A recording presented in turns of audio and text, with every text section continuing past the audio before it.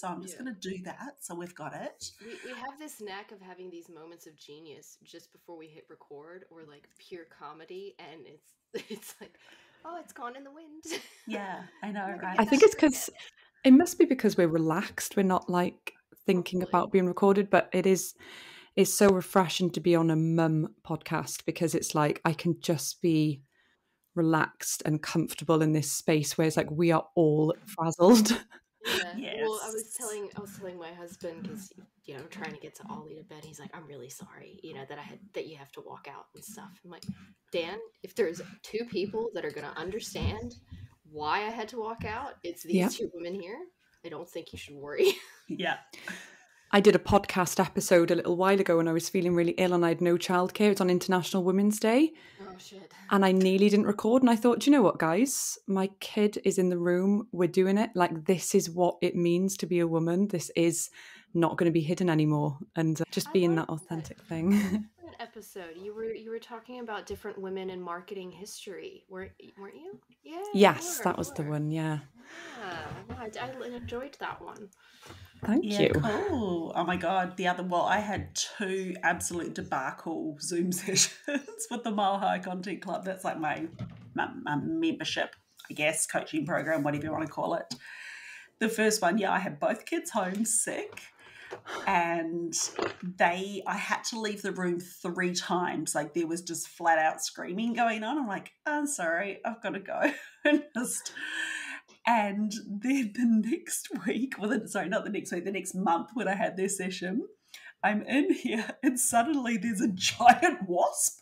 And I'm like, I couldn't concentrate. I'm trying to present. I was like, sorry guys, but I just had to run out. And my husband was home. That rocks like this. Pedro was home. So I'm like, come and get this wasp out of here. So I'm trying to present and it's buzzing around. And I hate wasps. Like, I cannot relax around them. I think it was because when I was 3 years old, true story, there was a wasp nest outside my window, and apparently, I don't remember this, but Mum told me, I pushed open the window and it hit the nest and they all came in and she just heard me screaming, and I was like surrounded by wasps and being stung by them. So emotional damage, right? I bet the wasps are a lot more like juicy over there as well. Like, we just have little weedy ones going around. We have an Australian cicada killing wasp. Okay, the first time I saw this, I thought that it was... You're saying? I was wondering what that word was. Cicada. It is cicada, okay? Cicada. Potato. I have acclimated to the Australian accent. It's called a cicada. Okay. Anyway, I saw this thing for the first time buzz across our driveway on our bush property holding a dead cicada. So this thing was the size of my thumb holding a cicada. That's this no way. Yeah. Can't do it. And I thought the army base that's like an hour away had some sick science experiment that had escaped. But no, apparently these things exist. And what they'll do is they will burrow under the ground up to a foot under the ground. They will find cicadas, stun them, and paralyze them, and bring them into their shelving units that they've made, like catacombs. It's like a horror movie. Yeah, to slip the cicadas in so that their larvae can crawl up and eat them. That's disgusting. Word. Oh my God.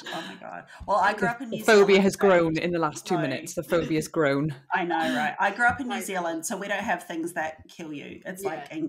They all just decided to swim across the polite animals, right? Street and just hang out here.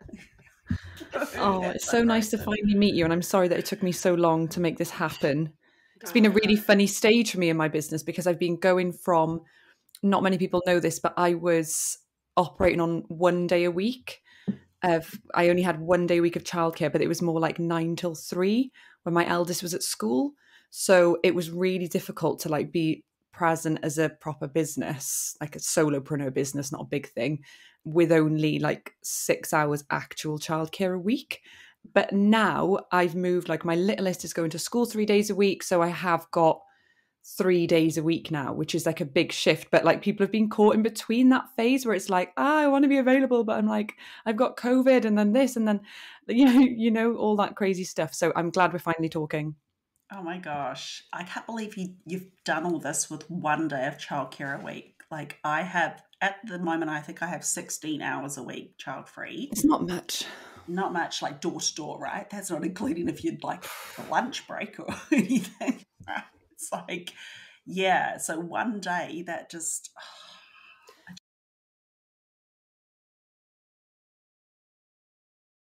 You find slots, don't you? And that's what the pressure of being a mum is, I think, is that I desperately want to be present with them and I don't want to miss this. And I find myself doing this, like sneaking off for an hour to do an email campaign while my littlest is watching Peppa Pig. And then I just feel it feels wrong. Even though I'm enjoying what I'm doing in the moment, it doesn't feel nice. Yeah. But, and I wonder, like, it's such an unanswerable thing, isn't it? It's like, is it guilt that's unnecessary? Guilt is always unnecessary, I believe. Guilt serves no purpose. Guilt doesn't do anything for our life. We can be like, oh, I don't like that I adopted a certain behavior, and going forward, I'm going to try and do a different thing. But guilt is where we berate ourselves. And I don't believe that serves any purpose in life. In fact, it hinders us because it then makes us having that feeling when we're around our kids means we're not our full true self. So beating ourselves up isn't helpful, but we do it. But yeah, I always wonder, like, is it just guilt, or is it that my body is telling me, Jade, have boundaries? Don't run off to do a bit of work when the kids are in front of the TV. Get stuck in with them and go all in on this experience with having children. Or is it just you're overthinking it, chill? You know, that's what really torments me as a mum. And I bet there's not one father who's ever thought of this. I can guarantee I don't think as much. No, I don't think as much. I don't think they like zoom in on the day-to-day of it. I think like when they have to work, they're like, well, I've got to work. Yeah. And off they go.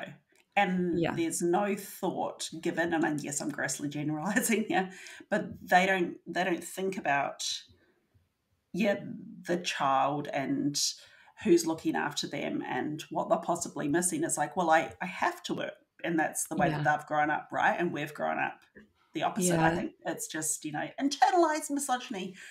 It's tough to get the balance there. And like my husband is the main breadwinner, and he's taken my littlest to forest school now so we can do this because it's 10 a.m. I don't really work Tuesdays. So that's gorgeous, but it's not and actually there's a really cool person called Jess who I was on her podcast. It's called Boss Babies and Bossing It. I can't remember the exact one, but we'll have to link it.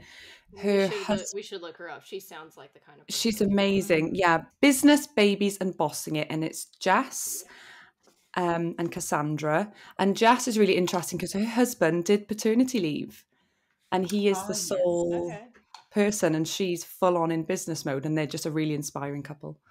So yeah, it can happen, but it's certainly not the norm.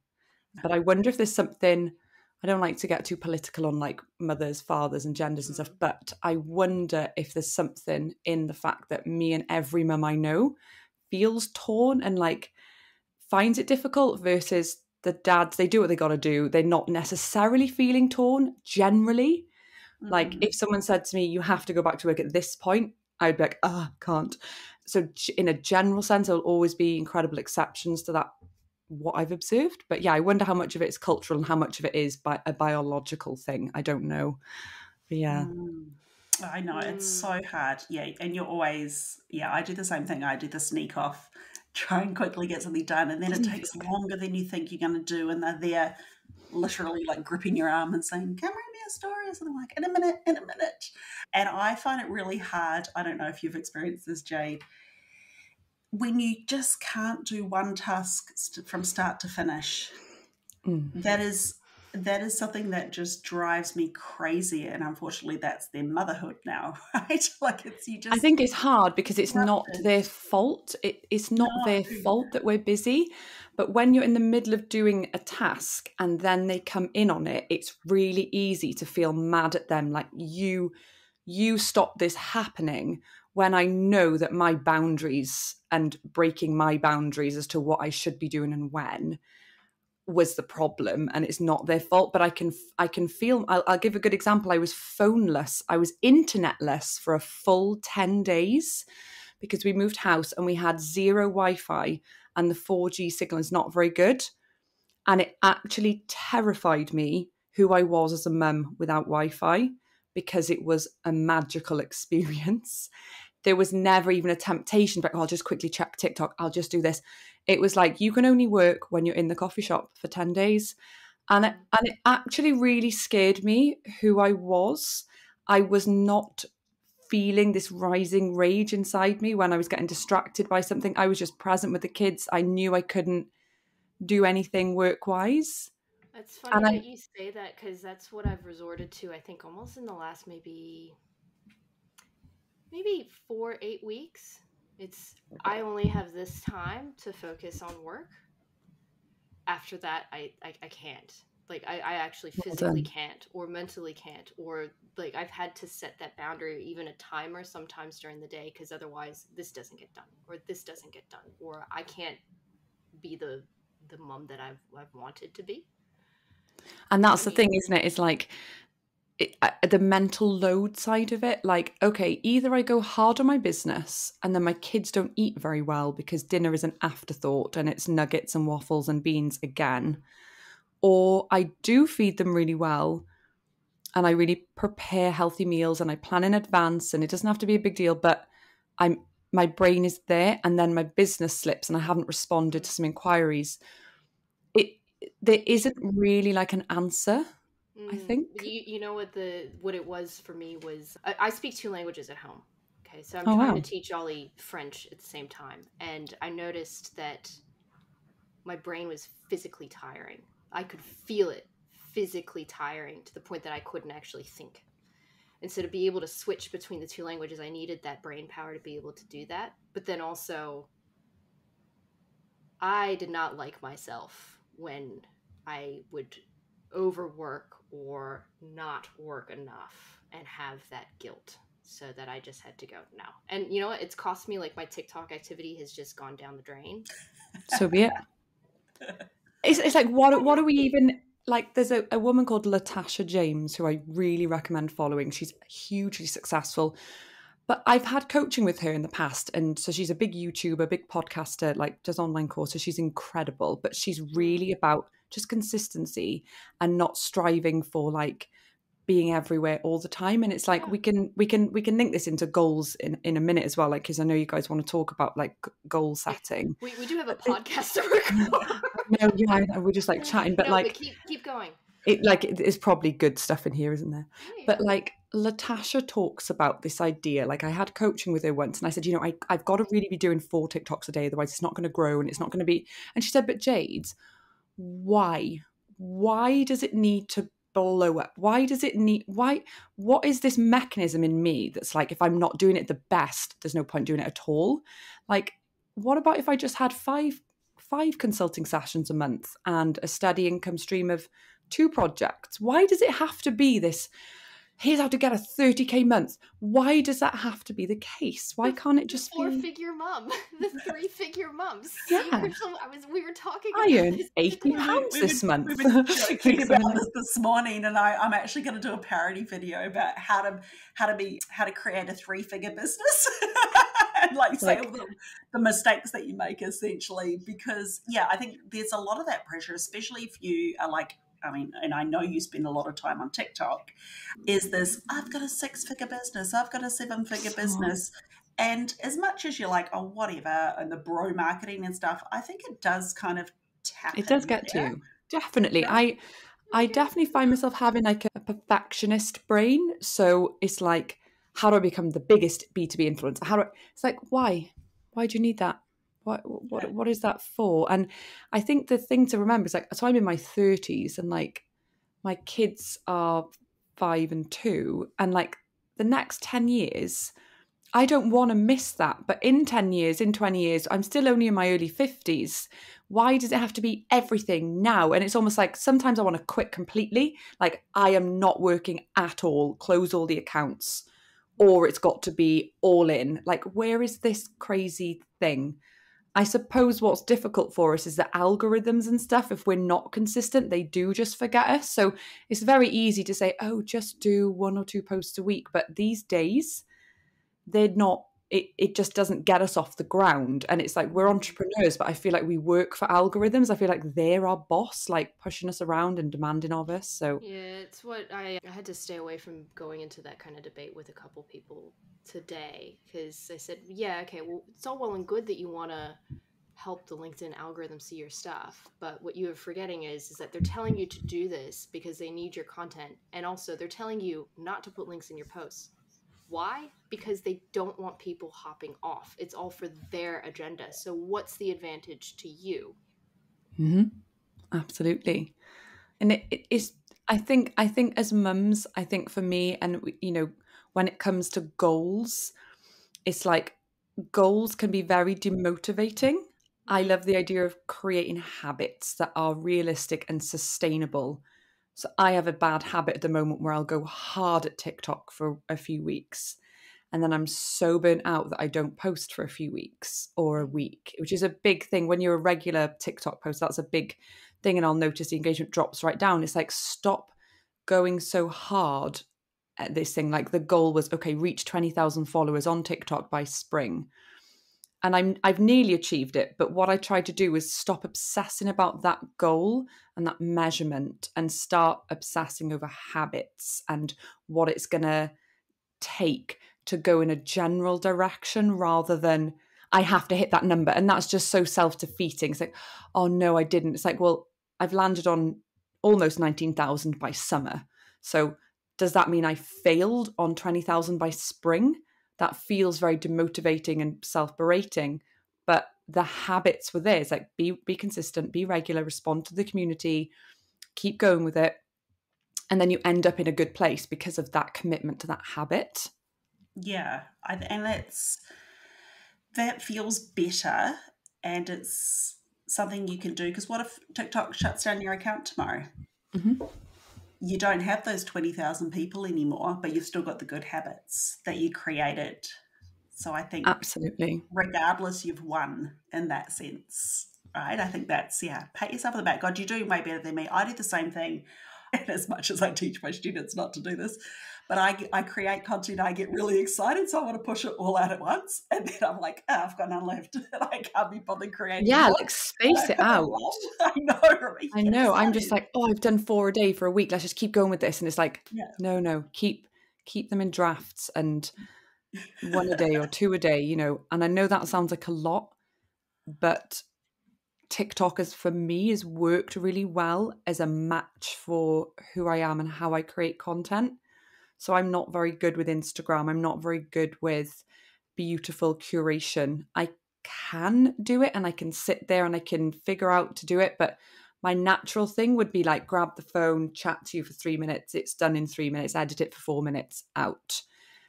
I think you've already answered then one of the kind of side questions that we had, because what I wanted to say to you, this was something that I popped in the document, was Jade's on TikTok a lot, and I'm impressed with her level of consistency, especially as a mum. And so I said to Clem, I just want to ask her like what she's doing, like how she's doing that. So I think I love that you say that you've just leaned into the platform and the content type that you actually really enjoy making, and then you are able to be pretty consistent. Maybe you're doing more sometimes and less other times, but that's really normal, I think, too.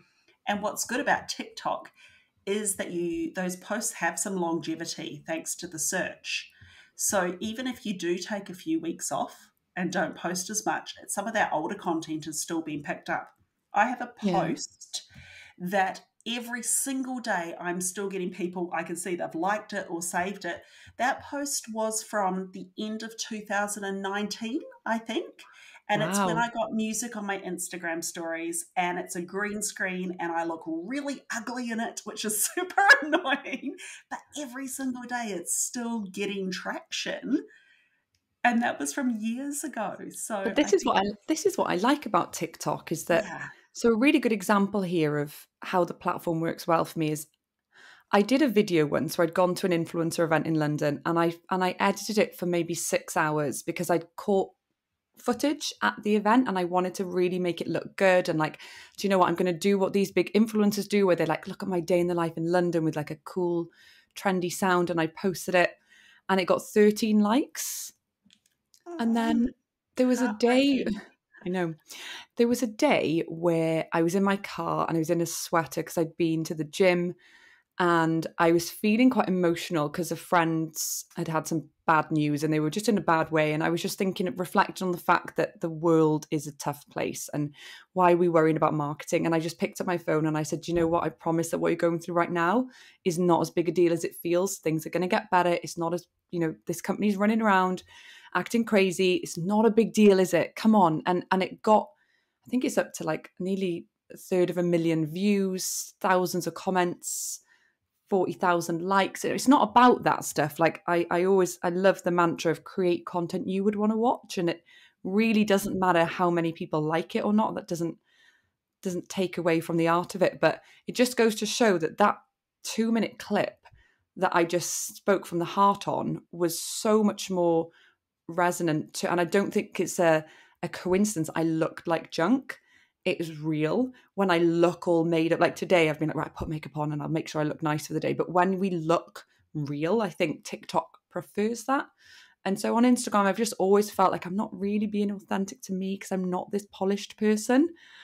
But yeah, back to your point on TikTok, I think that because people will sometimes say to me, what do I need to do for TikTok to work for me? And I think it's the one platform that unless you truly go for it with the culture of the platform and how TikTok likes the editing and exactly how it likes the captions, it just sometimes feels like it doesn't work. So we have to trim off those intros. We have to be bang into the point. And the best tip that I can give for TikTok that I think summarizes all of it is that and I do this with every video pretty much that I create, is I imagine my friend has sent me a text, a WhatsApp to say, Jade, how does this work?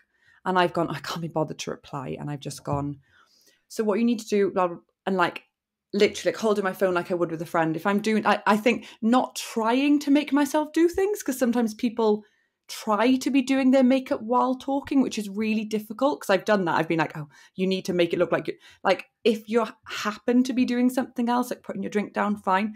But just speaking to that phone, literally as if it's your friend, it works really well because you don't overthink it. But yeah, I think it's just been a platform for me that has come naturally. I wanted to be an actress when I was a kid. So lip syncing, rapping along to stuff is just something that would have been a talent. I don't mean a talent, but I just mean like that might have been a career route I'd have gone, like being a children's TV presenter or something cringe like that. So that side of it just comes fairly naturally. But yeah, I just enjoy it, I guess. Yeah, that's the main thing. I think if you pick content and content styles that you enjoy, you're going to do more of it. So you're going to get better at it. You're almost going to like hyper focus into it, right? Because you're like, okay, I really enjoy TikTok. I like, the trends that are happening there and the culture. So you're going to spend more time consuming and thinking about it, and you're going to then end up with a better result. So it makes sense. It also makes sense, I think, that post that you did in your hoodie performed really well because you made an emotional connection. And we were speaking with Megan Gersh and Lauren Tassie, I should say, on the podcast a couple of episodes ago about that. And it was Lauren who was saying you really need to make that emotional connection. So I reckon that's why, rather than the beautifully polished 6 hours of editing, which is such a shame though, because I feel how much you put into that. And it's, you could try it's hard though, because you never know, right? And again, when people say you need to make that emotional connection, it's like, it's really hard because you have to do it in the moment you're feeling inspired. Mm-hmm. So when people say, do you batch your content? I'm like, yes. When I go, oh my gosh, something's hit today, I'm feeling it, I'm going to get that camera out. But if you're like, right, on Thursday at 2:00, I'm blocking 2 hours out and I'm going to create my TikToks. If you're like this morning, I'm not in a place to create TikToks. I know I'm not. And I think for women as well, there's something about our cycle. I don't know. Yeah, I was talking to one of my clients about this. She's a fertility health psychologist, and she says the same thing. She's like, no, you got to be in your, I don't know what they're called, but like there's a stage in our cycle where we're in a bit of a sparkle mode where we're like charismatic. And then there's other times where we're quite heavy. And like, I notice that if I do videos in that stage of my cycle, my face is more like heavy. Whereas if I'm like, this is fun, I'm in my sparkle place. So I don't know. I We feel were it. talking about this morning. Oh my again. gosh, you've read our mind today, Yeah. Jade. I was Hey, saying how it's Clem, like, sorry, I've just interrupted your train of thought. Move your mic a bit closer. You're sounding really quiet. it looks phallic. That's why I didn't move it to I the know, front. but There. Is that you need better? to prop up your screen more because I've got mine here. Look, we've all got the same mic. How cute is that? Yay.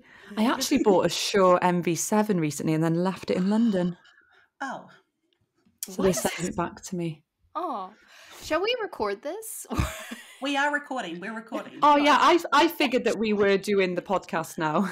We're recording. All right, should we introduce you at least? No, but yeah, you were saying this morning about this whole cycle thing. So I was talking to my fertility health psychologist client who obviously that's what she does. Like, and she's dealing with mental health and reproductive systems at the same time. And she was saying that yes, it is a fact that you have these creative waves with your hormone levels during your cycle. And I was saying that it's like 1 to 4 days after the auntie has gone, I just go like, Yeah, this. me too. It's like I have to plan projects around that time that I know that I'm going to have to do that most deep creative work. And it's tricky to do, but somehow I've done it. I don't know how. I think we need to block that in our calendars, actually. I'm going to get my tracker app, actually, and look what days they are, because it is very true, and then maybe batch over those few days. Just keep an eye for the next few months when those waves are, and you'll find a correlation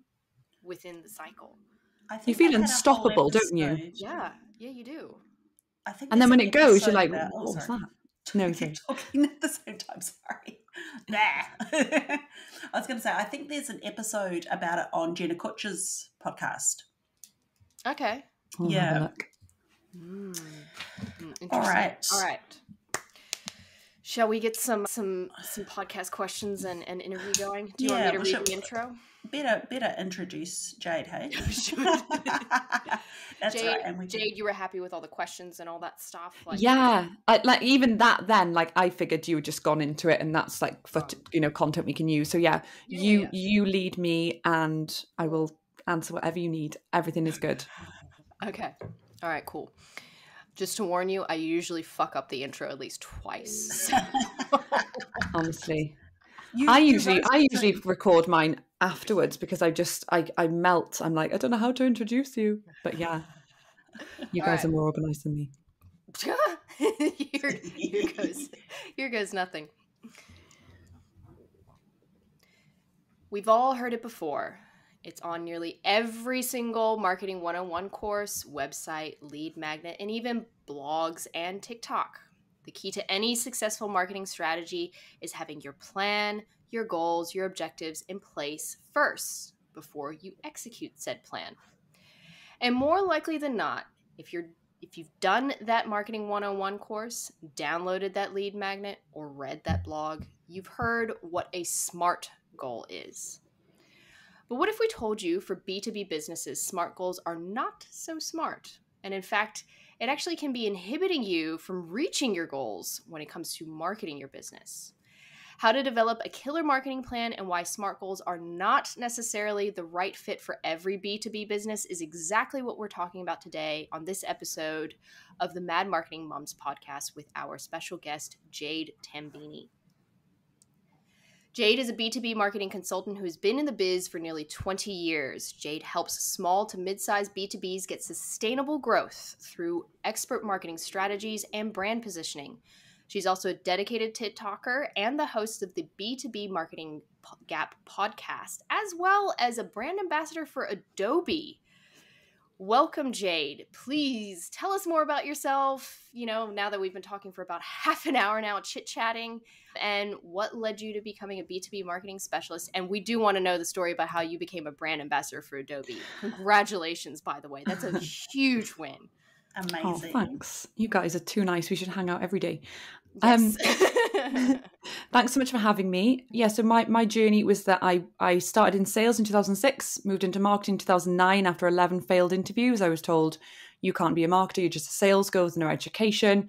And I just had this passion. I was like, I'm doing this. And that's kind of always just stuck with me. Whenever someone's like, you can't just do that. It's like, watch me if it's something I want to do. So started in marketing in 2009 and worked my way up in a big corporate, a big PLC, a global corporate organization, into a head of marketing role. I then spent a bit of time as marketing director for a more regional business. And I had a difficult experience in a corporate organization. And I was like, oh my gosh, crisis. I can't be a marketer. I'm useless. I'm terrible. Everything they said was true. I can't do this anymore.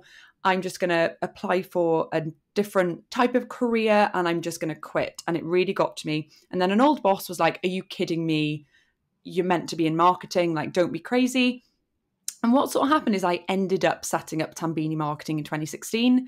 A few people had been asking me for marketing advice and asking me who could help them. And then one day I just said, do you know what, I can help you with that. And it just kind of grew.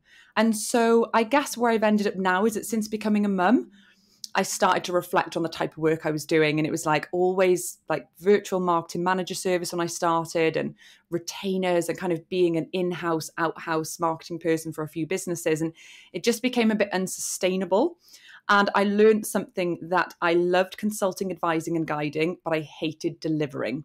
So I decided to monetize the consulting part. It was like, I'm not having all these free calls to then do a quote for a piece of work I don't want. I'm going to monetize the calls. So I now offer just one service: strategy calls. Like, book in, we talk, see you again, I can set you up with the partners you need to deliver. And that's the business. And so it's arrived at a place where I am for B2B marketers. I reflect on that experience I had where I wasn't treated how I would want to be, where I was undervalued, where marketing wasn't seen as the growth engine of the business. And maybe my experience didn't match that either. We had this gap between the owners of the business and the marketing efforts. And I just thought, I can really help marketers. I can help close this gap. So I can advise CEOs and consult, mentor, and guide and be a crutch to marketing managers. And that's how I'm kind of filling that gap. And that's what the business has become. I guess the Adobe one was like an accident. I've done one piece of work as an Adobe partner recently at this summit. It was that they'd sort of seen my TikTok and thought, right, this person would be great to make our real life summit more online, more digital. So it was kind of mind blowing that pretty much the first brand partnership I've been offered was Adobe. It was a bit like, no, I'm supposed to do like not great ones first, surely. So that was a really fun experience. I don't want my whole business to be that type of stuff. Like, if it's Adobe, if it's someone like that and it's like exciting and it's a couple of times a year, lush, great. But I don't want to end up being a paid content creator, because at the heart of it, it is inauthentic. I don't mean it's fully inauthentic, but when you have a contract to say how many posts you're going to share, you kind of have to do that. And you know that it's for that brand. And while your heart is 100% in it, like all of the Adobe content you've seen, my heart was in it. I was having the time of my life. And that is why I would never do a brand partnership that I wasn't in love with. But I think that if I did that every day, it would become just this machine of like, I'm just talking about this person for money, this person for money. I want my content to be like, oh, let's just spill, It becomes a job. Yeah. Yeah, instead of a true love, right? I want to do TikTok because I'm throwing something out there that I'm feeling. I don't, when you're representing a brand, you have to be very conscious. You have to get sign off. You have to make sure that you're not saying anything inappropriate, that you're not meant, it like an Adobe were unbelievable to work with as partners. There's so much creative freedom. I don't imagine every brand deal offers that. But yeah, I think probably 4 or 5 a year will be perfect of that type of thing.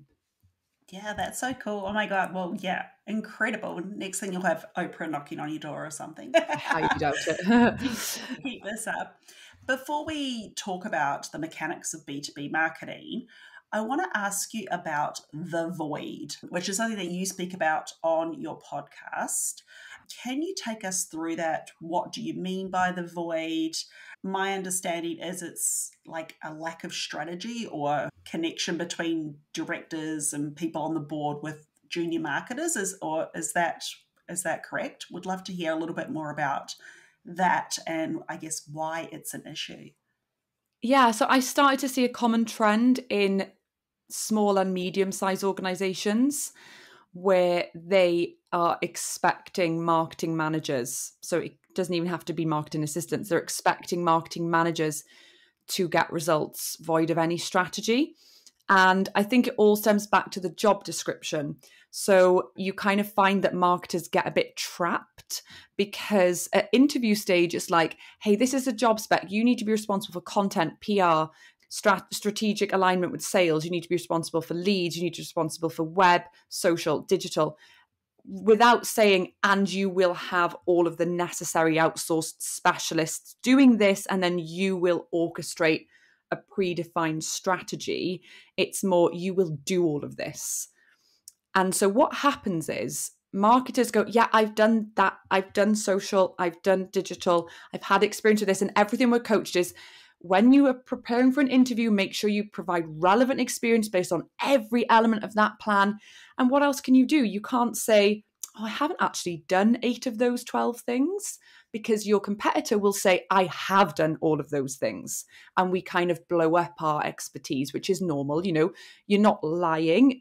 Maybe you did the social media for an event once, and then you say, expertise covers event management, you know, digital strategy, whatever. We're trained to do that. And so then you join the business and then you go, hey, I don't have the resources to cover all these bases. And when you're asking me for leads, I don't know how I'd even start getting those because I'm on this task wheel of doing everything you've asking me. And they go, but hey, you said you could do all this. Hey, you signed up for this. Just work harder. And that is the B2B marketing gap in practice, in real life. That happens daily. I have had people crying to me on sessions, on the marketing mentoring sessions, like, no matter how hard I work, nothing seems to happen. And it's like, look, the reason it's not working is you have the board of directors and there is no marketing representation on that board. And if there is, it's a person who's from a sales background. And that is a real problem because they don't understand marketing. They reduce it down to get leads, which is not what marketing is only about. Marketing is satisfy customer needs profitably. There's some clients where they just need to understand, are our clients happy with us and how do we retain them better and then grow a few more too, where people are obsessed with leads. They're forgetting about clients. They haven't spoke to them for 5 years. They don't know if they're happy or not. They're losing clients and obsessing over getting first place on Google, which can be part of a strategy, but it's just this obsession with leads and the lack of understanding of how strategy needs to drive growth in marketing. And ill-equipped marketing managers, you know, we're doing everything we can. We think that doing a bunch of tactics will lead to growth, but when it doesn't, we feel disheartened and demotivated. So what we need to plug that gap is we need real marketing directors who actually have delivered strategies in the past.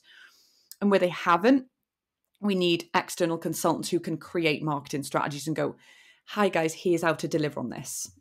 Why do you think that is, that CEOs, C-suite or management don't understand what marketing is? Is it because marketing is maybe a field that's relatively new in the grand scheme of I guess, time and civilization? Or is it because marketing is not necessarily physical, it's really more psychological than anything? Why do you think that they have that belief that they don't really value? Well, when you look at B2C and the fact that marketing is like probably the most valued element in B2C brands, it all comes back to the fact that B2B companies have traditionally been able to grow without marketing. When you really think about it, if you've got like a law firm in a region, the traditional model did work where it was sales and relationships first, and then marketing started to come in to support with collateral and materials, and then eventually in like the 2010s, you know, it was like, oh, we do need websites actually so that people can just verify that we're professional. And somewhere around 2008, 2010, like the leaders of businesses now, the CEOs kind of stopped. They were like, this is what works. And outreach was working and just personal relationships alone was working. But what they haven't reflected on and realized is that people buy differently today. So, you know, there's a lot of very good research from Forrester, from Gartner about purchasing behaviors today. And people are missing such big opportunities. So something like a buying group, there's a decision-making group in a B2B company. Say they're going to buy a new accounting software.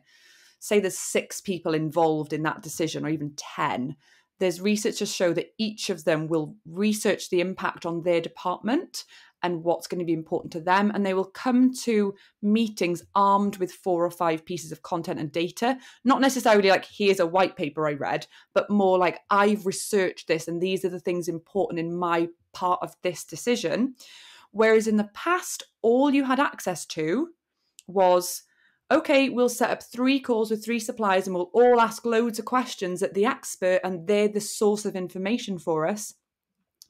What reps are not understanding is that that information exists due to the internet, and they think that they're the only source of information, but they're not anymore.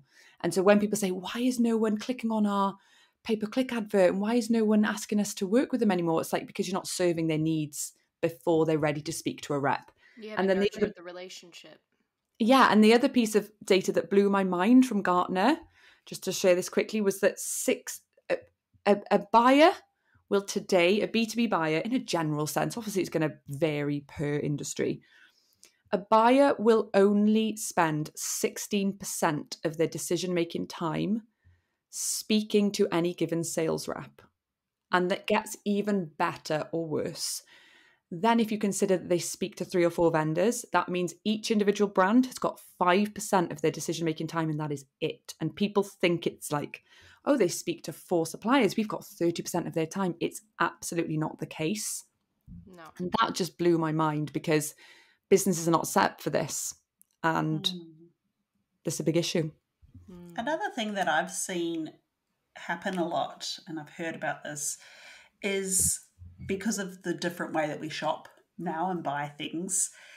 Previously, the sales team were making the sales, but now, because there's a lot more happening online in terms of that research that you were just speaking about, in terms of actually buying as well, that responsibility for making the sales and even back to getting the leads has suddenly come over to the marketing department. And so the marketing department are effectively doing both teams' jobs, or there's certainly that overlap that perhaps there wasn't previously. And perhaps some of those managers who were back in 2008 are still thinking, like that. Absolutely. Yeah, it's really and I think interesting. There's a misplaced pressure. So what's happening is that I speak to marketers who, yes, they're on a task wheel and they're getting berated by sales. Where's the leads? Where's the leads? Where's the leads? And it's just nonsense. But when I've asked a few marketers recently, where is the pressure to get work on the business? Who's under pressure to get work? It's always sales. But sales today need to be our closers, our human experts who come in at the right point. The pressure, as much as we need to be set up properly for growth, actual growth needs to be on marketing now. I don't mean this to be like a marketing manager should be under pressure to get growth. They're an operational person to deliver on a strategy. But there was another absolutely incredible stat, and I'm sorry, guys, but I've just read so many amazing stats recently. No, please. Oh my gosh, it's amazing. McKinsey, there's a new report out by McKinsey, and they found that 27% of B2B buyers would spend up to $500,000 without speaking to a person at all. 27% is quite a big number, right? It's a quarter. Now, this is what led me to think, I reckon that business to business is all about relationships, is the biggest myth in B2B history, because, right, it's all about relationships. It's never been about relationships. It's been about, where do I access the information I need? That has to be an expert. I can't get it anywhere else. Nobody wants to sit on a 4-hour Zoom call to figure out what they need to know. Nobody's ever wanted that. They had to do it. And so today, I bet you anything that 27% of buyers are millennials and Gen Z who understand, who buy differently and are used to being served online. Our B2C buying habits when we're consumers definitely influence what we expect as B2B buyers. Our frustration tolerance reduces for ineffective things like a rep not knowing that we're already clued up about a solution. It's like, you don't need to tell me that. I've got final questions for you. I know what I need. I know what I want. I've read what you do. I've read about the problem. I've consulted with others in the same situation as me in my networks. And that, for me, is the biggest missed opportunity. Everyone is so scared to be fully strategic and all in on their marketing, and they'll pay $1 million, £1 million a year on their sales team. They've got 15 sales reps all on targets. They'll spend $1 million on that to get 10 million in sales. And then the marketing budget's like 100 grand. It's like, why don't you have fewer salespeople closing all day long and have £1 million marketing budget? Like, you would get more, and your brand would get you in front of more people, and you'd close more opportunities. I completely agree with you. My partner's mainly in sort of like procurement and such, and he's always talking about like it's all about relationships, because he's in the thick of it when it comes to B2B and finding the right solution, etc.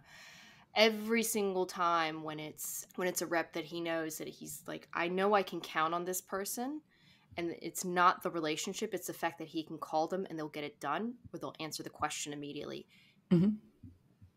People don't have time to go and spend hours upon hours upon hours upon hours researching across several different areas. They need to find that one source of truth that they can rely on and build that relationship through it. So to the point that they can just go, yep, hey, I need this. 2-minute phone call, it's done. Yeah. I love that. And like, it's not saying that people are dead. It's saying that there are more efficient ways to get in front of more people. Exactly. Also utilizing subject matter experts. Like, my business is 100% inbound and people are buying into me, but I'm not one-on-one consulting every single person in order to make them a customer. I'm doing a mass consulting with the webinars. There might be 100 people on there, or the TikToks. I'm not saying humans go, but it's about, how do we make that thing that your husband feels be the later down the line experience? And how do we replace anything that is done manual and human with a marketing setup? So absolutely, there will be times when your husband needs to speak to that expert, just needs to, no two ways about it. But how do we make that expert more efficient and able to cover more clients, and your husband only have to speak to that person when he really needs to? I guarantee, because my husband's the same, I said to him, I guarantee there will be things that could be sorted for you without that person, but you just haven't experienced that yet, so you don't realize. It's kind of like that. Yeah. Yeah. Exactly. It's all about a bit of that trust building. I'm going to play devil's advocate. Love it. I feel like stirring the pot now. Let's do this. Let me guess why marketing doesn't get the budget, but the sales team does. Who works in marketing? Predominantly women. Who works in sales? Quite often it's men. Really good point. I'm generalizing grossly here, but I'm just having flashbacks to my corporate days. Who was on what teams? Who was valued and paid more? Who got commissions? Who were the people who were working late in the office every single night? Because I did social media as kind of a side job. I was actually the events manager in that role, and it will be me there organising the events until midnight, and the marketing team were there. The sales team weren't there, that's for sure. So, yeah, I think there's a little bit of that going on too in terms of the board and what they're valuing and all of this mixed up. And I think sometimes it is like, it's really hard to know if I've ever faced sexism at work, because I have worked with amazing people. And I think what's happened is probably like a culture subconscious bias, which we all have. And I think it's dangerous to say that we don't. We have to be aware of them and counteract them. I think, given my experience coaching women, they definitely find it more difficult to have a voice. And I think, my podcast episode on how to have a voice in marketing as a woman, once I decided to use fact, data, stats to raise a case for marketing, me being a woman didn't hold me back. But I certainly remember times where I had to overcome a hurdle of like, actually, you're going to hear me. I once went to a meeting in somewhere in Europe, I can't remember where, and the marketing assistant went with me. I was the head of marketing at the time. And we went into a room full of men, and they all shook his hand and said, "It's so great to meet you. Thank you so much for coming." To him, assuming he was my boss and I was like the PA. And it was the meeting. It wasn't even like they were doing it. It was like a weird subconscious thing. I've noticed it even with me. I'll say, so you've got a CEO and maybe he will say this. It's like, why are you doing that? So I'll make a conscious effort to say she. Anytime I talk about a CEO, I'll just say she, because it's like, I know I've got that subconscious bias and I'm going to counteract it. And so in that example, in that meeting, I knew that in the first 10 minutes, I have to set my stall out. I have to get the big hard hitting data at them, and then they're going to bring me into the fold.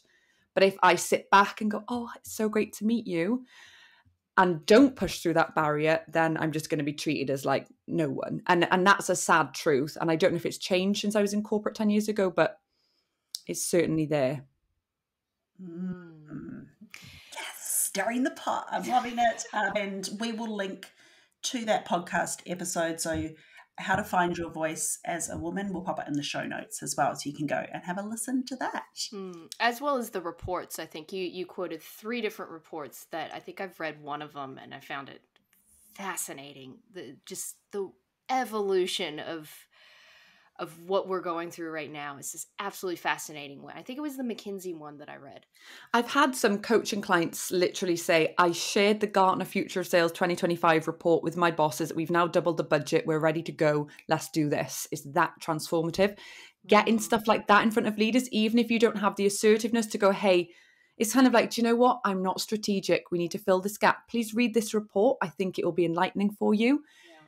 Even just that is like, oh, there's a change. Yeah.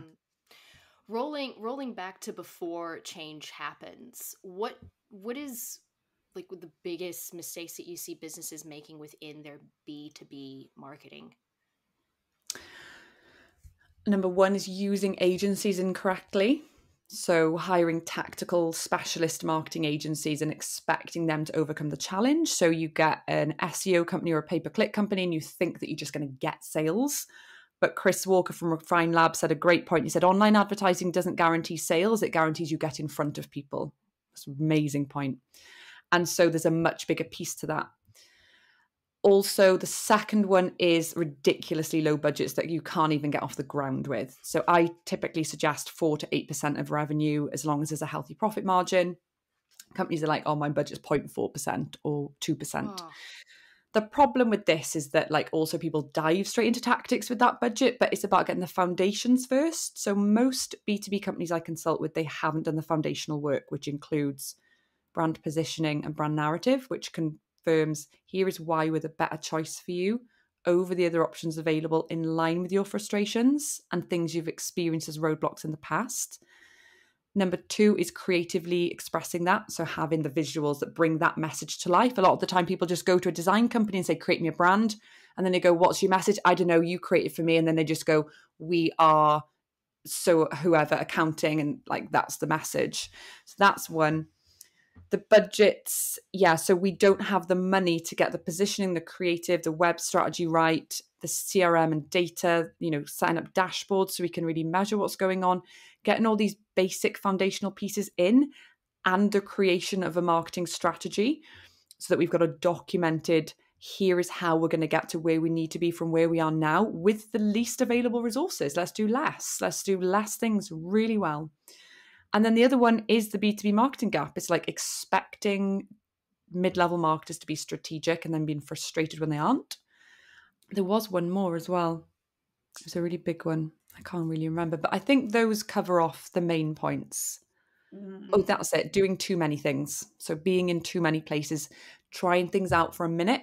So for me, like my podcast, it was a full year before it started to be what I wanted it to be, which was people going, I've booked in with you because of your podcast.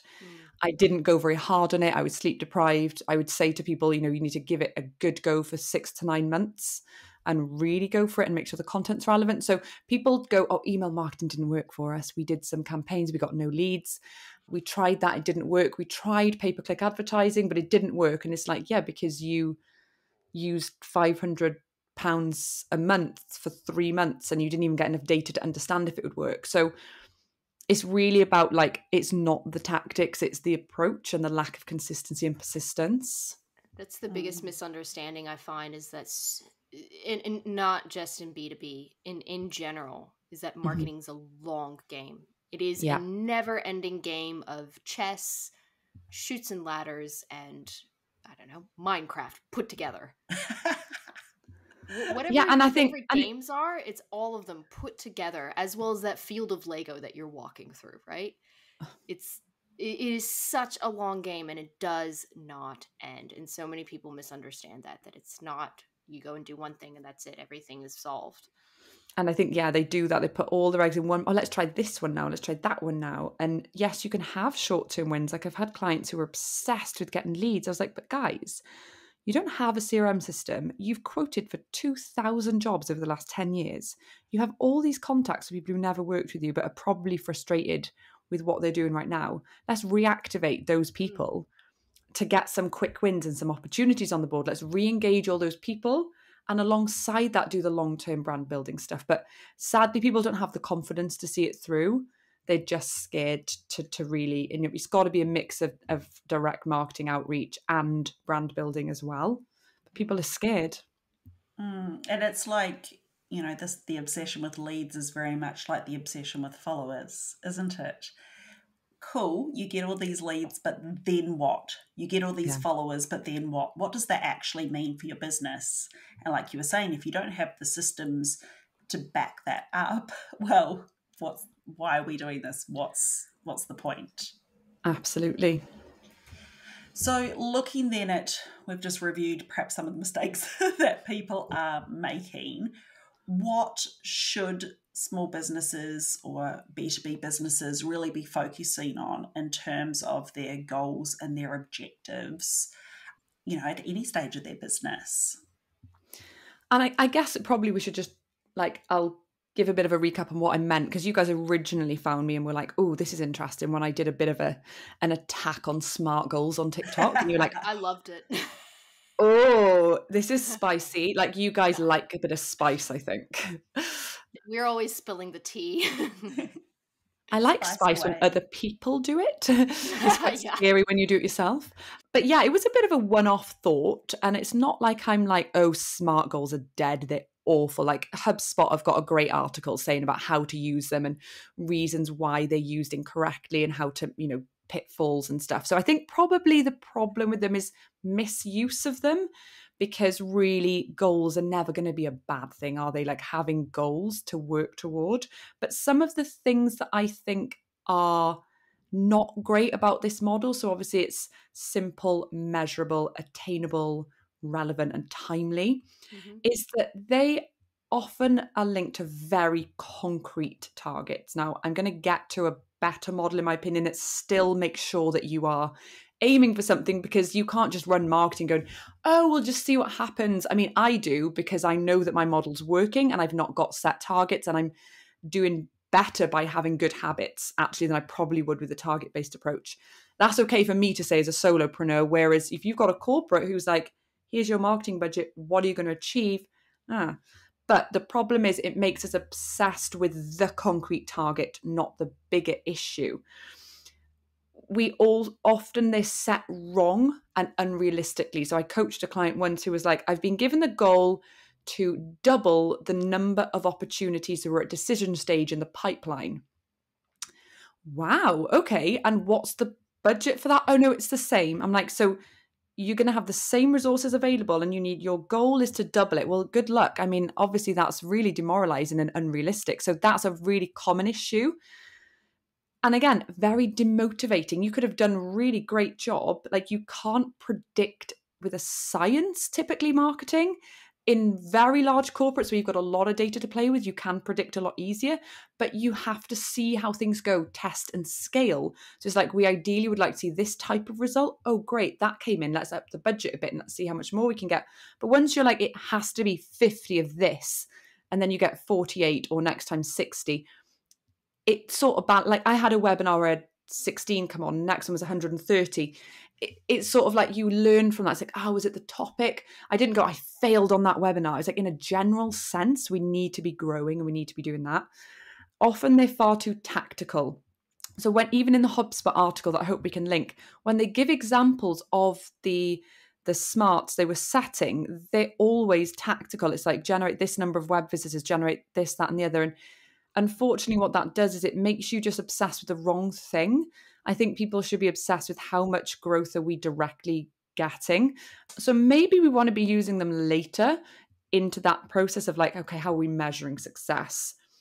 And the other one that came up in that HubSpot article is that they can lead to us losing sight of the company and of the customers. It's just so in on your one. I don't care. As long as I get 20,000 visitors to the website, because that then means this number of signups, that then means this number of clients. It's like you just kind of move away from the rest of the business.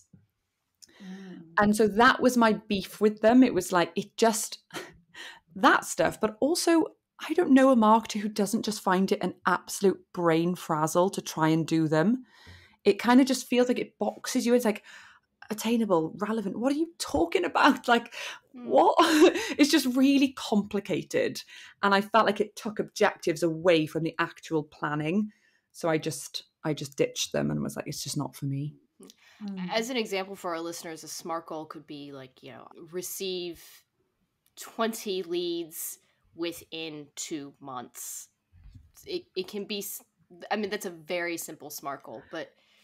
Well, that's the ones that show up. It can be like down to tactile stuff, like if you know that for every 10,000 visitors you get to your website, you end up with a big key account client. So then the argument would be like, we need to get 30,000 relevant visitors to our website, which will equal 3 big accounts because but a lot of the time, unfortunately, people go for that, but they don't have the strategy to follow on from that.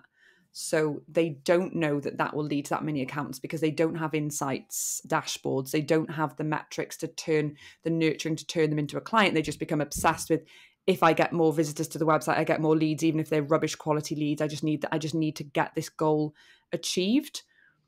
And so I really recommend that people read the book Atomic Habits by James Clear, because it talks, I love it. Yeah, he's quite anti-goals, and it's really about like these 1% improvements and like habit forming, being very consistent. And I love that. But, I do have a model to follow for setting goals. It's not like I'm saying don't have goals, because that's really unrealistic. But I think the process I follow is a bit more down to earth and connected with the business strategy rather than just being zoomed in on marketing. Can you take us through that setup? And I thought you might say that. and can you take us through that setup and tell us like why it saves your sanity and why it saves your time and your clients' time? Absolutely. I had to create it this way because if I'm consulting CEOs and marketers to fill that gap, it has to resonate and connect with both of them. And you'll have finance directors in the room sometimes. Let's give an example of something that is not about leads, okay? Let's say there's a company who are having issues with customer retention. So that means they're not keeping hold of customers as much as they would like to be. So they're losing clients to a cheaper competitor. That must be a really common thing. A lot of the time, marketers don't even know retention rates in their business. They don't know. They're just so obsessed with getting leads for sales because that pressure. It's really good to know, are we keeping clients and are they happy? Since the definition of marketing from the CIM is satisfy customer needs profitably. It doesn't say leads anywhere in there, does it? Get customers, of course, but satisfy them and make a profit. That just to me is in such a nutshell. So with this issue, okay, I'm talking to a CEO and a marketer. What's our collective company focus as a result of this? As a company as a whole, our entire body, our focus is going to have to be, how do we increase our retention rate? Let's say we're supposed to be at about 86% and we've dropped to 79% over time. God, these could be terrible numbers, I don't know. But how do we get ourselves back up to 84%, 86% retention rate in a certain amount of time? Like we need to get back to that. And so you could say, okay, marketing's goal is going to be get 50 demos booked in with existing clients to show them a new feature, a new product, and get them really back engaged in what we're doing and why we're better and all that stuff. Like that is an activity they could do. The problem with that is that we forget about the bigger issue as to why a customer's wanting to leave us.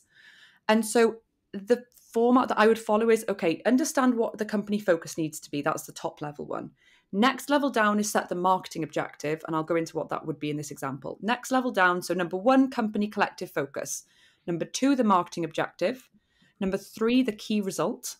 Number 4, what activities are we going to do? And number 5, what are the success indicators? So let me run through that example. So the company collective focus is increase our retention rate back up to 86%. What are we all going to do as a business to get to that? Is a big focus, one of 6 focuses we've got, because we've also got tech issues and we've also got culture issues with employees. Like, that's one of the strands of focus. So the marketing objective would become, let's think, the marketing objective would be get closer to our clients to understand what they need from us and deliver it. Okay. And so that's the objective that we focus our effort around. How are we going to do that?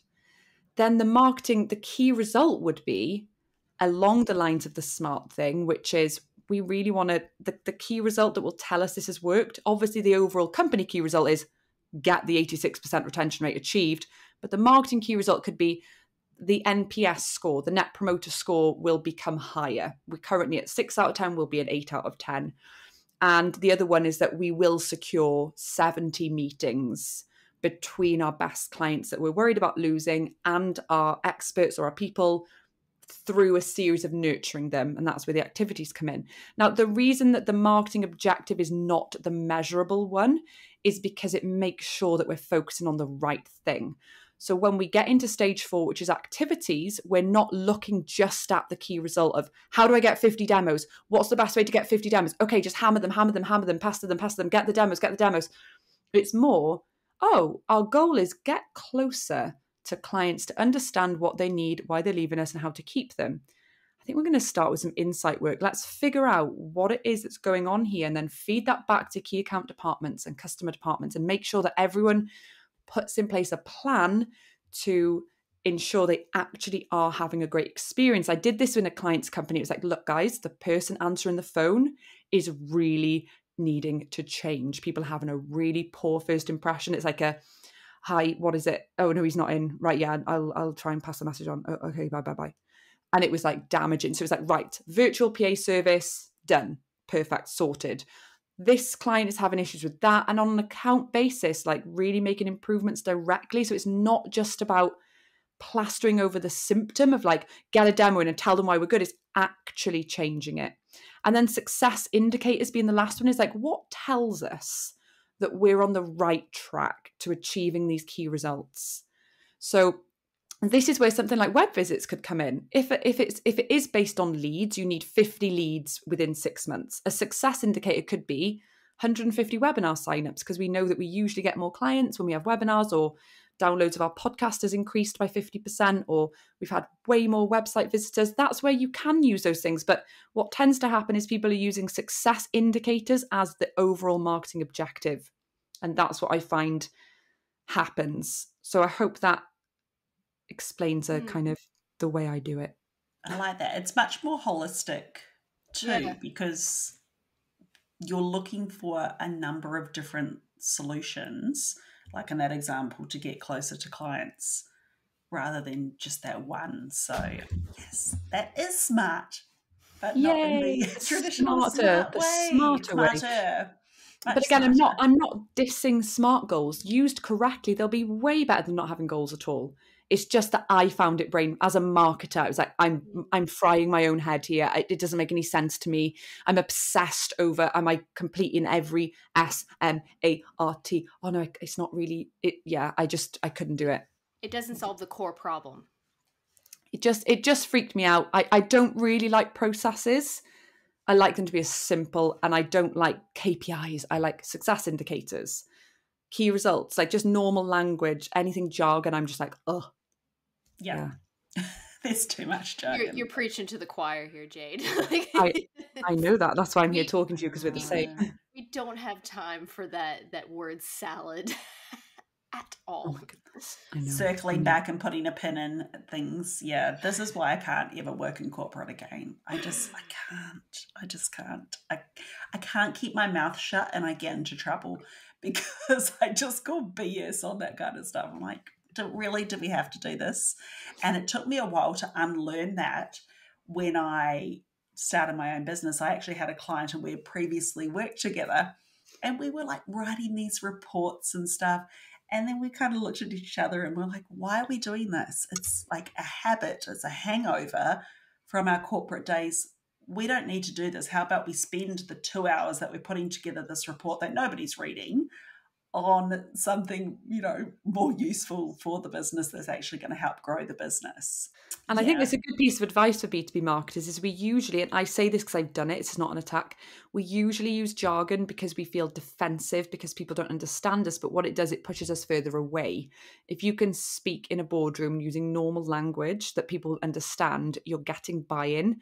So I think maybe because I'm from a sales background, I've always been happy doing that. It's like, I need to sell this to you.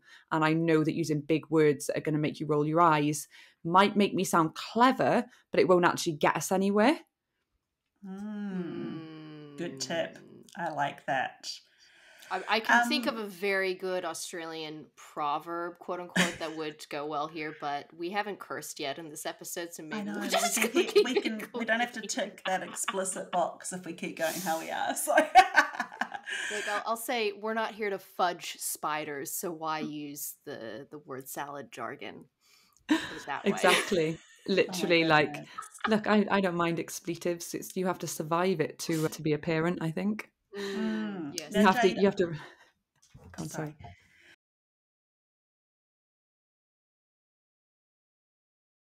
Jade, it sounds like you've worked with quite a number of large organisations as well as some small to medium-sized organisations. What do you believe are the advantages that small business owners or small businesses have in comparison to some of these larger corporations when it comes to their marketing?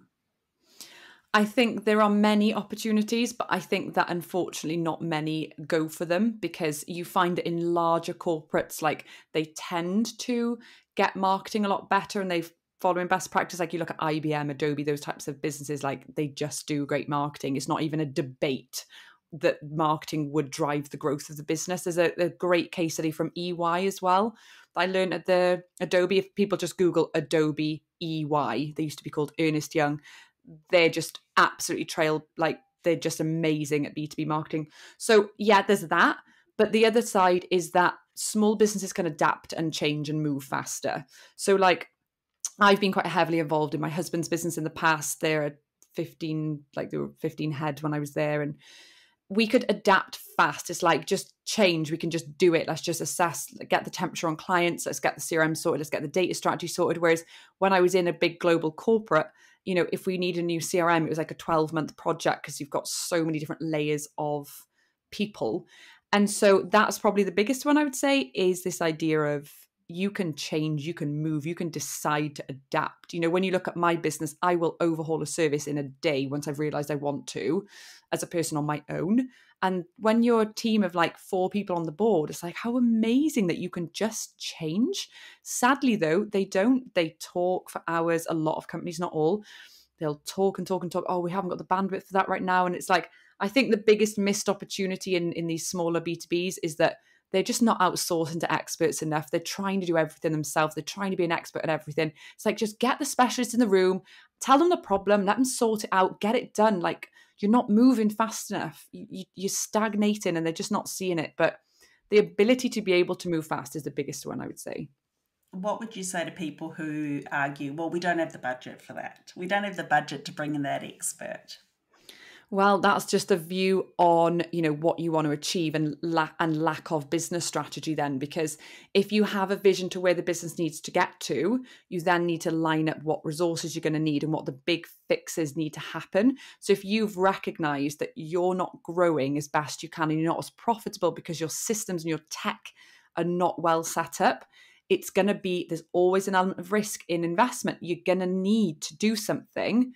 Now, you can be innovative so that it's not like £1 billion, but, there's CRM systems that can be overhauled. You have a few days consulting with a specialist, they get the right system in for you, they set it all up correctly, and you're done. It's not about like millions of pounds, but it is about figuring out what are the big things we need and what are we going to focus on first. Yes, if you're like, you need 20 experts across 20 different things, it's unrealistic. But I think people don't factor in the cost of themselves per hour and how much they're putting into something that is just broken. And it's like, step out and invest in this. There's things that B2Bs won't invest in that I probably would invest in. Like, I'm going to overhaul my brand positioning soon because I want to invest in that. And I'm like, if I, as a person just earning on my own, will do this, it's amazing to me that a 10 million turnover business won't invest in that. But I think the other point goes back to not seeing that there's a return to be had in marketing. So it's like, we can't spend because it's seen as a cost. Whereas when it actually drives growth, you're like, well, I often try to remove myself from it. I'm not pushing you to do anything. I'm like, if you would like to double in size in 3 years, you will need this level of investment. If you don't want to do that, that's absolutely fine. But you can spend years and years and years trying to do that doubling thing and not changing anything, and you'll just be in the same position. So it's up to you guys what you do. Oh my gosh, I love that message. I'm going to take that for my next webinar, I think. Do it. You should. You can just keep doing the same thing, and that's fine. Do whatever works. Like, but we don't need that growth. Well, don't invest then. Stay where you are. That's absolutely fine too. There's nothing wrong with that. That's great, Amazing. Okay. Well, I think we've got a few little quick fire questions to wrap things up because these are always fun. But before we get into those, just want to say thank you so much for sharing all of your wisdom, Jade. I've learned a lot from this episode. I'm sure you have too, Clem. It's been incredibly insightful. So thank you. I think we could go on for another hour and another hour, but it's now It's 8:30 here in Australia. 8:30 at night. I'm pretty sure Krishna hasn't eaten, just same as me. So, but Jade, this has been a long time coming, and I have to say this is probably this is at the top of my list as one of my most favorite interviews that we've done so far. It's been such a pleasure to speak to you guys. It's been, I don't know how long that we've been TikTok friends and how long we've been back and forth, and the fact that we're now here, and my brain is exploding with so much knowledge now that you've shared. That just thank you. Like I'm absolutely grateful that you've come on here. No, I'm so grateful you invited me, because I was quite taken aback when you invited me, because your Honeybee Social, your pinned post really inspired me. Like your style of saying, here's the ways I can help you. And I tried to emulate it a couple of times. I was like, I'm just not getting this right. Like I can't get that chilled vibe that you have. And after a wine, just so you know. Right. This marketing, is the thing. Another marketing tip, just have a few wines and record your TikToks. That's why I nailed this intro with no mistakes. I think you were like, I promise this, I promise you that, I will not do this, I will. And I thought, that's good. I like that. So yeah, I was very honoured when you asked me to come on. I need to review it now because I don't even remember what I It's brilliant. Don't change it.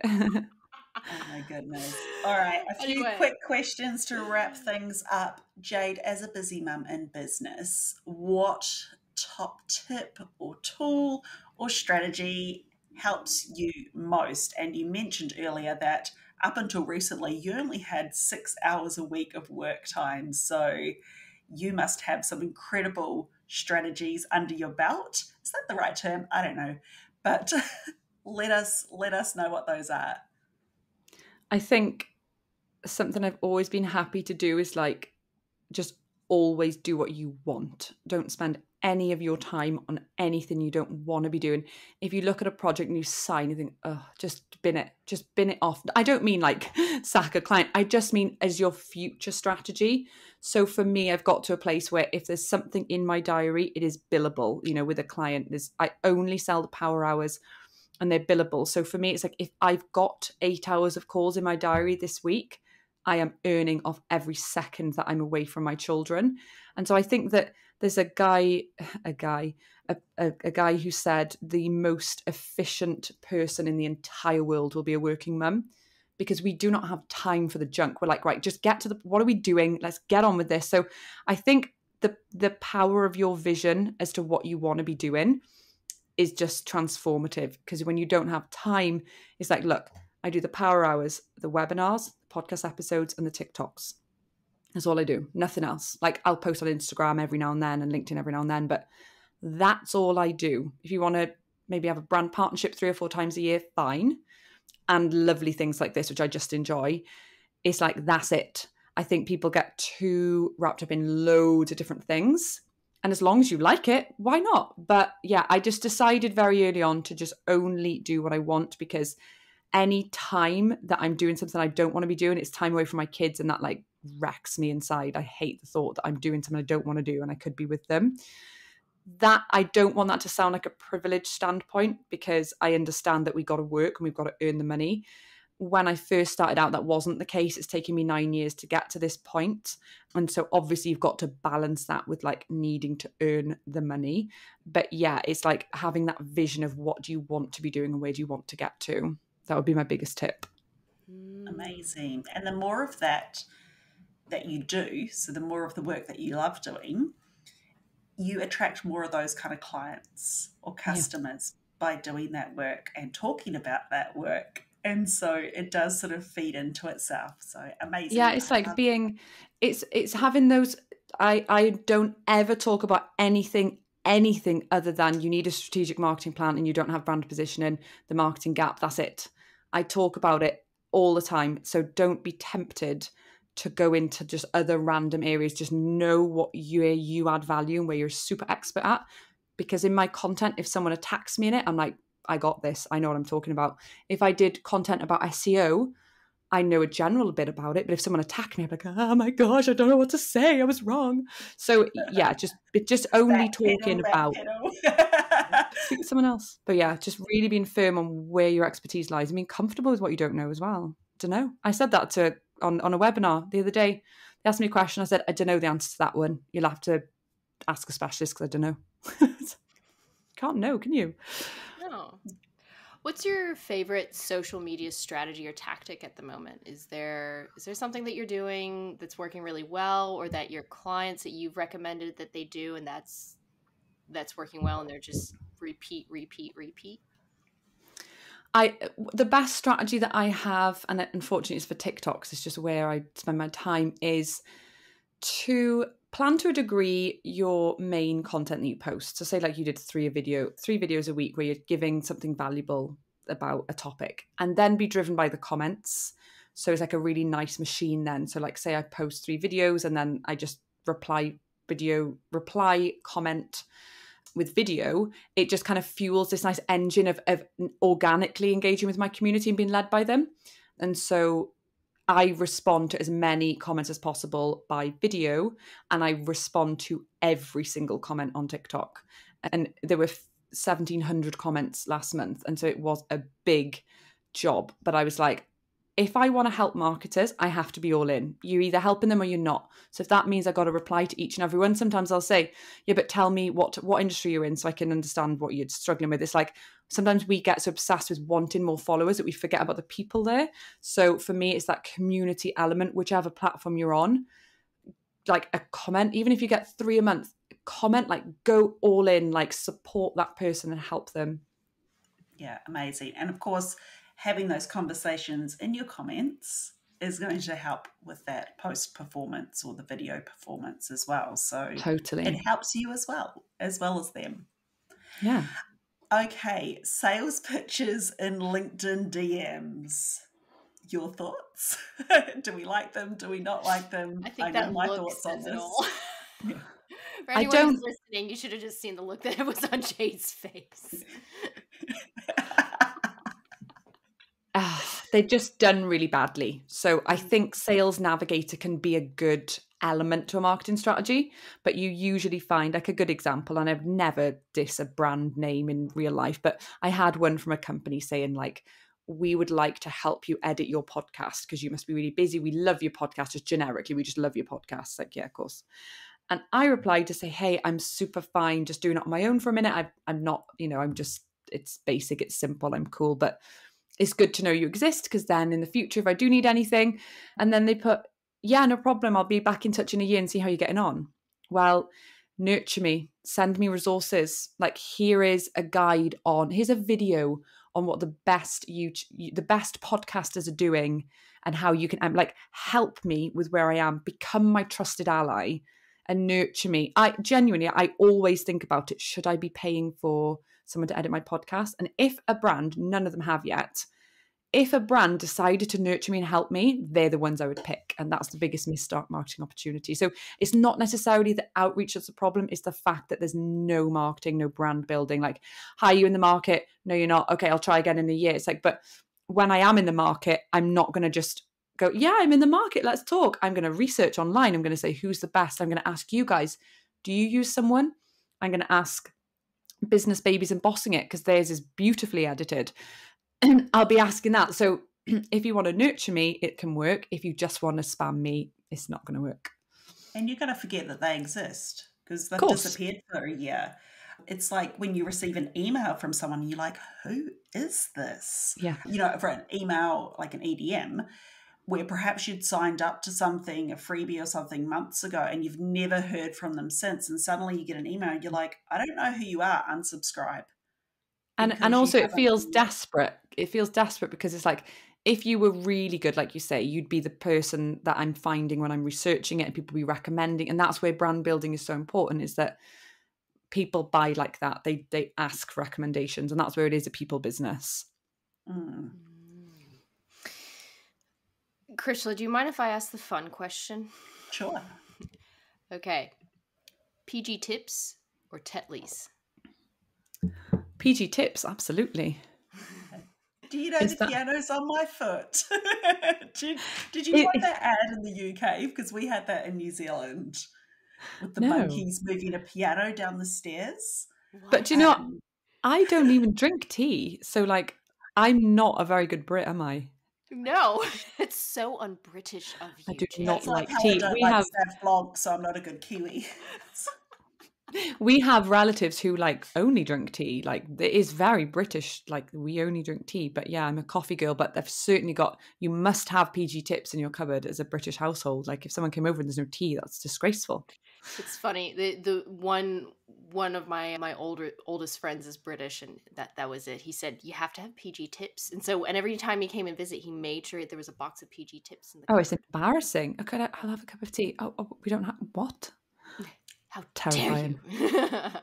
But yeah, I always, Tetleys is more cozy in its marketing and advertising, isn't it? It's quite cozy and comforting and quite northern, I think, in the UK. And then PG tips is like the fun, is it the monkey? Yeah. Yes, I remember that as a kid because in New Zealand, well, and I'm showing my age now, as a Gen X, is all we'll say. But growing up, we had a lot of English TV shows, and even like our news anchors had English accents when I was very young. So everybody had more of, they rounded vowels, as opposed to now that I live in Australia, it's probably flattened out a little bit.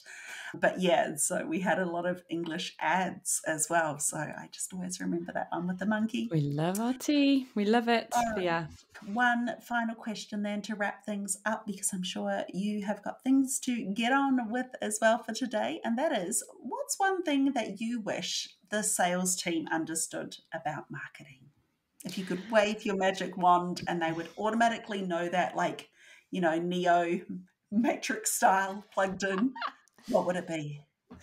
I think that I have an empathy for salespeople because I was one, and I remember thinking marketing were a waste of space and they didn't do anything. They got to have all the fun. So there was a resentment and a jealousy there, like, look at them over there in the ivory tower. They do whatever they want. And so I made it my mission in corporate to make friends with salespeople and like educate them and stuff. So one thing I would try and help them to understand is that marketing is a much deeper process than they think.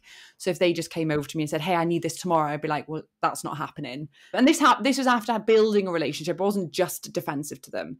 I would help them understand and say, look, come sit with me. Let me show you the process. Let me understand what's behind what you're asking for. You've come over here with a great idea. It was a rubbish idea. With a great idea, I want to understand what issue you're trying to solve, because I love that you come up with ideas for us. Let me help you figure out what we're doing here. And you've got so much insight from your customers. I want to harness that, and I want to take your idea and make it something.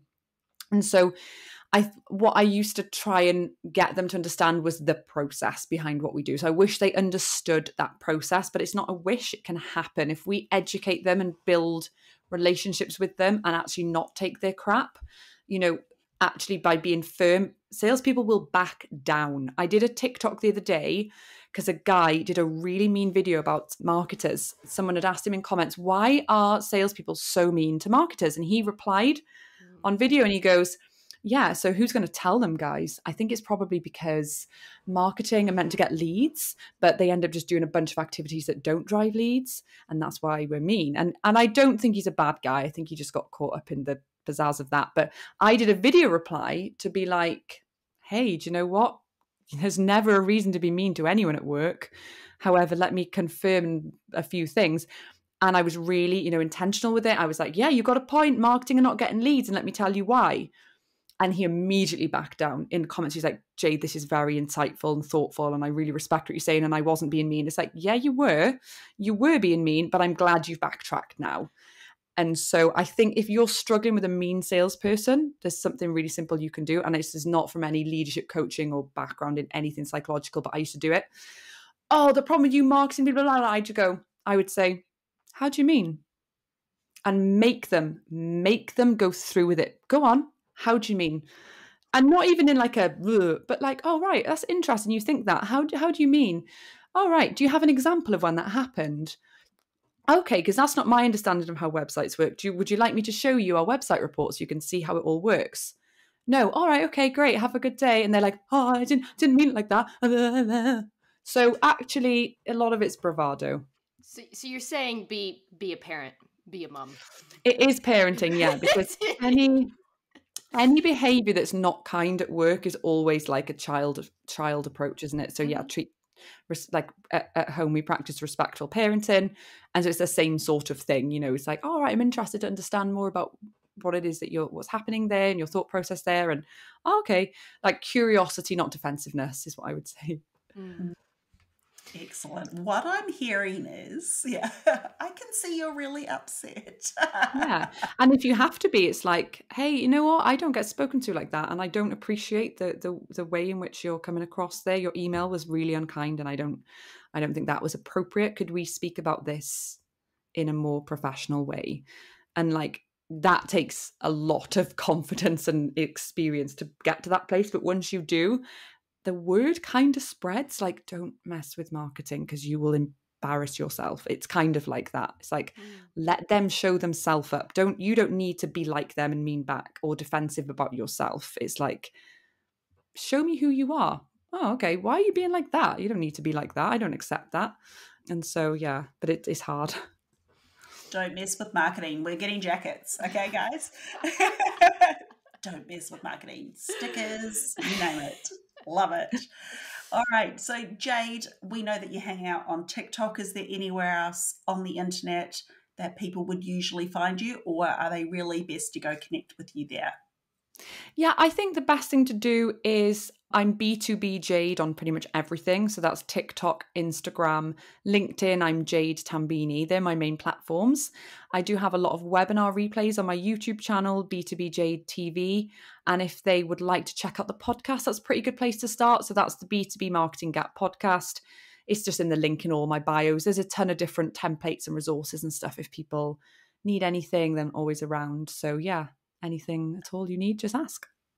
Amazing. And we'll link to everything in the show notes, of course, to make it easy for our listeners to find you and to, explore those other resources that you have. Yeah, Jade, it's been absolutely phenomenal. This is just a great way to end the day for us. Thank you so much for coming on. Great way to start the day for me. I mean, it's 10 to 12, but I'm like so hungry now because I only had a piece of toast for breakfast.